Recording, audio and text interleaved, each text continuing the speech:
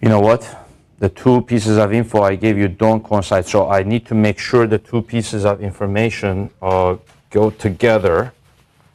So this one will give you a different A, right? This one will give you an A 40 divided by A 5. So the piece of info I need to give you here, the time, either I'm going to have to change the V final or the V initial or the distance or one of them, so that the two don't disagree with each other. So what should I give you for the time? Let's say keeping all the others the same.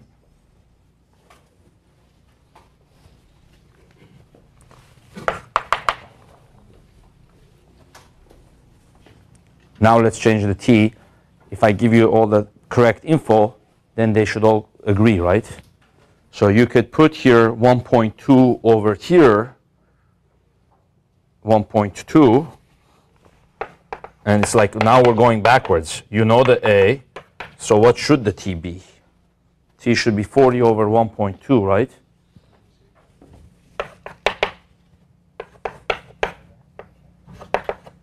Which is what?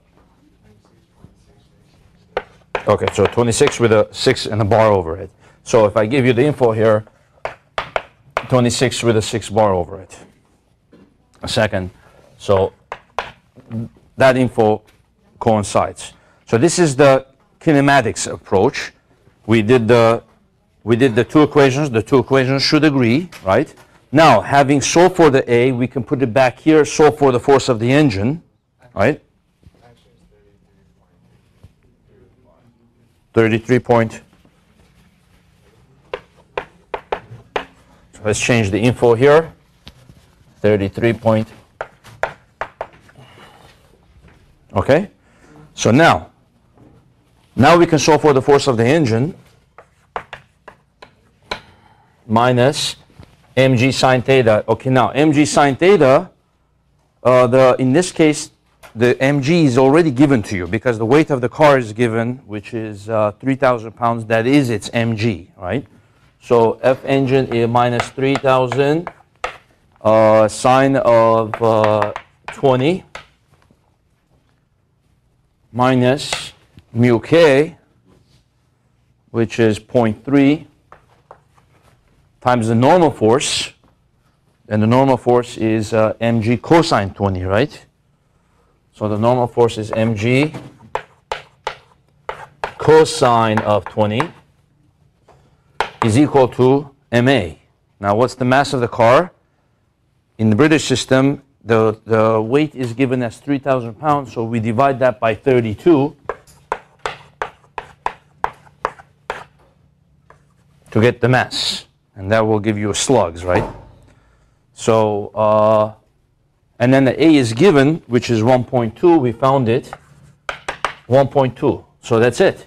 1.2, 3,000, 32, so on, so on. We know everything. So now solve for the force of the engine.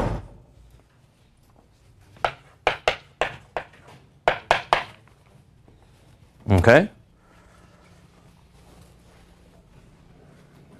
Tell me what you get there. Now, while you're working on that, let me now set up the work energy way of solving this problem. Okay? And then if you see a problem like this on the test, which method are you supposed to use?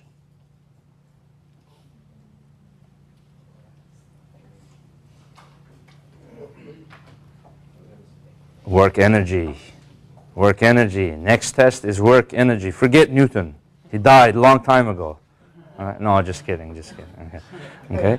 But on the side, you could do Newton's law, check your answer, see if they both give you the same answer. Okay. But you have to remember, the Newton's law, remember how I had the Newton's law equation here, then I used kinematics? The problem with Newton's law is, what if the acceleration is not constant?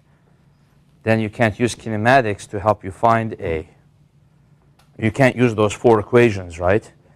But can you still use work energy if the acceleration of the car is not constant? Yeah, because work energy only cares about initial velocity, final velocity.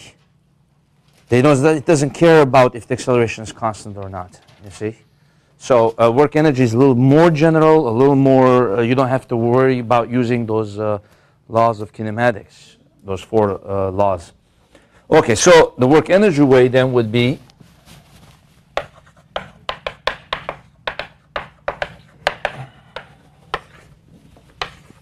what did you guys get for force of the engine here?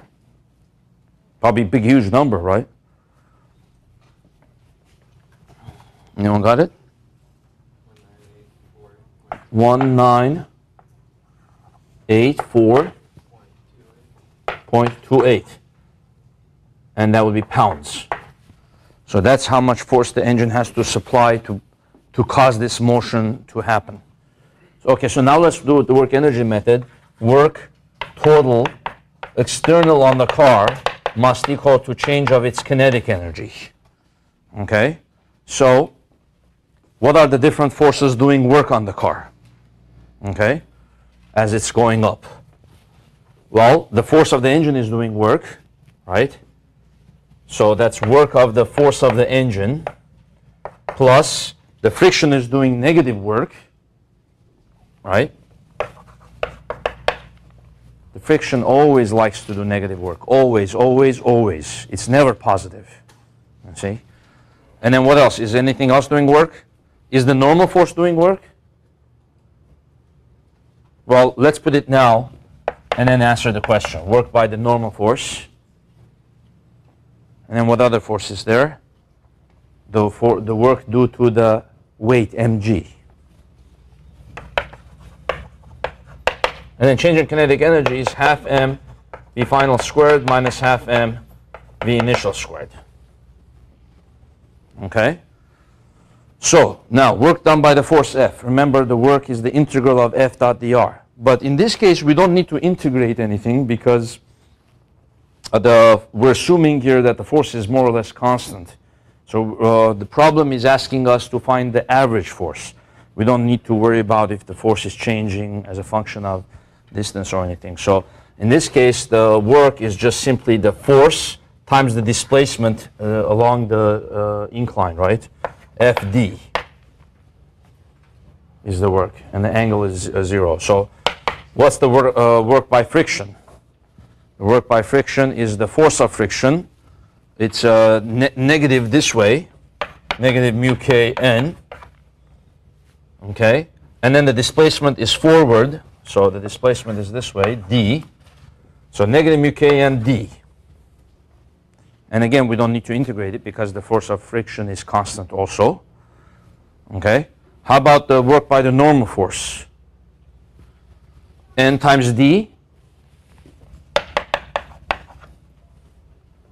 Right? Wrong. It's a trick. I tricked you here. Okay, what is the work by the normal force? 0. Exactly. Never nd. Okay, why? Why is it 0? Someone says 0. Why is it 0?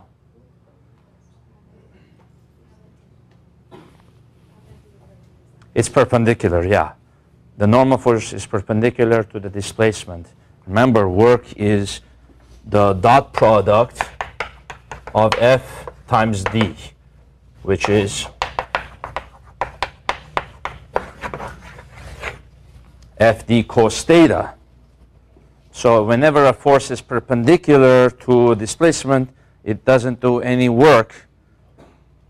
And the normal force is always perpendicular to the way something moves. So let's imagine a weird kind of inclined plane, like this, like a roller coaster ride.